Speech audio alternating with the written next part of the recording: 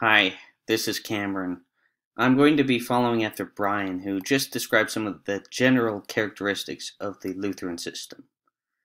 I'm going to go over some of the history of the Lutheran system, as well as describe some of the common antigens.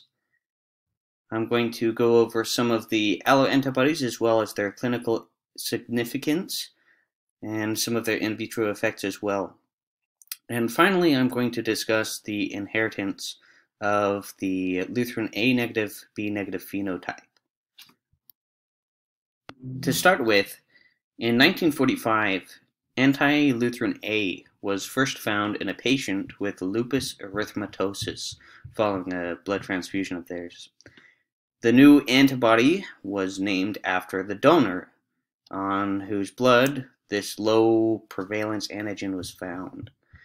Unfortunately, due to an incorrect label, instead of calling the blood group Lutheran, it was called Lutheran instead, which has stuck with it for now.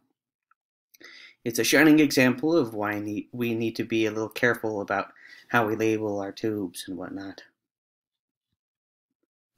Not all of the Lutheran antibodies were discovered all at once. Anti-Lutheran A was, of course, discovered in 1945, but it took a couple of years before they discovered anti-Lutheran B, which was evidence for the A antigen's antithetical partner. After this, they learned about the Lutheran A and B negative phenotype, and these individuals would occasionally make this anti-Lutheran 3 antibody as well, and this was discovered in 1963.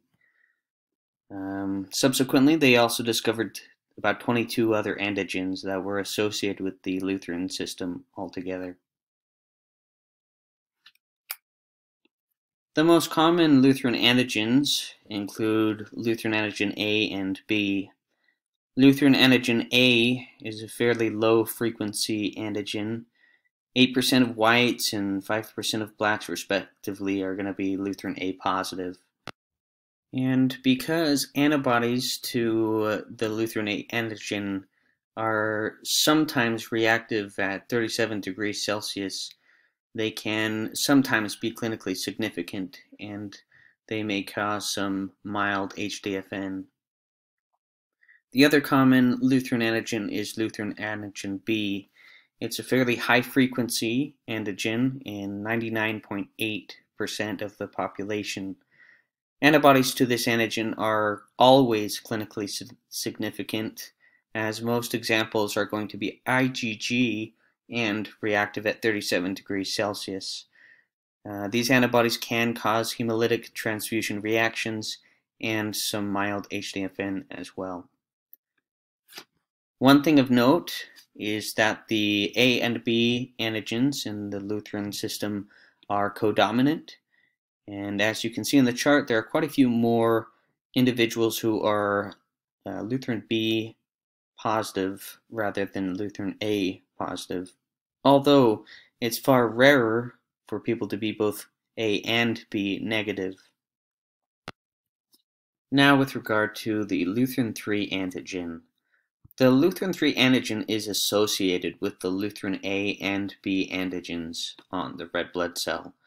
So individuals who are Lutheran A and B negative, who have no Lutheran antigens on their red blood cells, are susceptible to making an antibody against this Lutheran 3 antigen.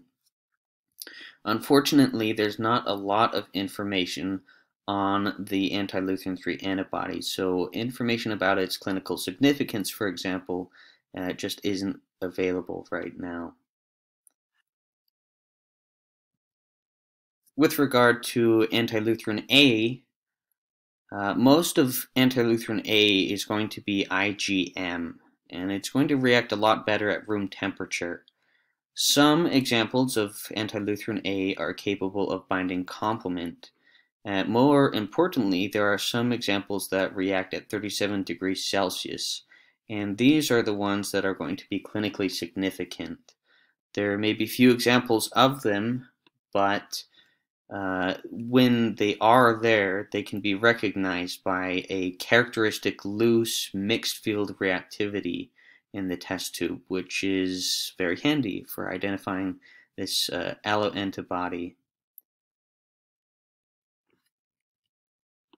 With regard to anti-Lutheran B, although some of the first examples of this alloantibody were IgM and IgA, most examples of allo-anti-Lutheran B are going to be IgG, and they are going to be reactive at 37 degrees Celsius. And because of this, anti-Lutheran B is always clinically significant. There is some interesting dosage effect going on with the anti-Lutheran B, though, as Lutheran A and B positive individuals are going to have a weaker reaction with the alloantibody than individuals who are only Lutheran B positive. Now with this anti-Lutheran 3, again, only individuals who are Lutheran A and B negative and who don't express the Lutheran antigens on their red blood cells are going to make this antibody. It's an extremely rare antibody. It looks a lot like inseparable anti-Lutheran A-B because of its association with the A and B antigens. It's going to react with all red blood cells except for Lutheran A and B negative phenotype.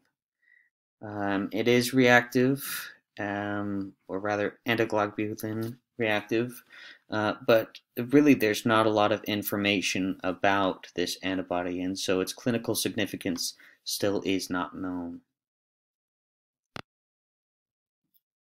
Now I'm going to discuss some of the inheritance modes of this Lutheran A and B negative phenotype.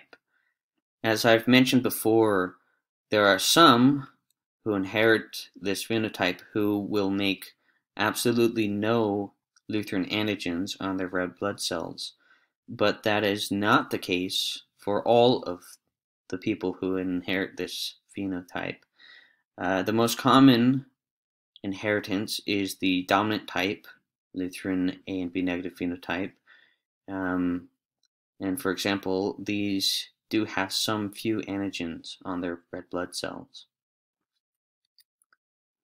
So going into this dominant type, the gene responsible is not on the Lutheran locus. It's actually a gene KLF1, and a mutation at this allele is responsible for only trace amounts of Lutheran antigens being found on these individuals' red blood cells. An individual might inherit some Lutheran B from the Lutheran gene, but regular typing, they'll show up as A and B negative. But if you use more advanced techniques like absorption and elution, you'll find that their red blood cells will actually react with the anti-Lutheran B after all. Another interesting effect from this KLF1 mutation is that other antigens from other systems will also be affected. That includes P1 and I antigens, as well as a few others. It's worth recognizing that because these individuals do have Lutheran antigens on their blood cells, they are not going to be making anti-Lu3 or anti-Lutheran 3 antibodies as the next group of inheritance patterns will. The next inheritance pattern is recessive type, and this happens at the Lutheran locus. So inheriting two silent alleles at this locus is going to result in a true null phenotype where there are no Lutheran antigens whatsoever. Individuals with only a single silent allele are still going to produce antigens, and those are going to demonstrate dosage. But those with two silent alleles are going to lack any antigens whatsoever, and they will be susceptible to making antibodies against Lutheran antigens, and that includes anti-Lutheran 3, which again is a very rare antibody. This does not happen very often whatsoever. There is a third inheritance pattern, which is recessive X-linked inhibitor type. And this is extremely rare. In fact, I only found maybe one large family in Australia which was affected by this. And it was interesting because male family members who would type as Lutheran A and B negative would be found to carry trace Lutheran B antigens. And these were detected using advanced techniques like adsorption and elution. And after some investigation, it was discovered that the X-linked gene GATA1 was mutated in these individuals, and this somehow decreased the antigens present on the red blood cells. And so somehow they still had some Lutheran B antigen on their red blood cells, despite originally typing as Lutheran A and B negative. Again, this was extremely rare in maybe one or two families at best, but still an interesting case for the Lutheran system.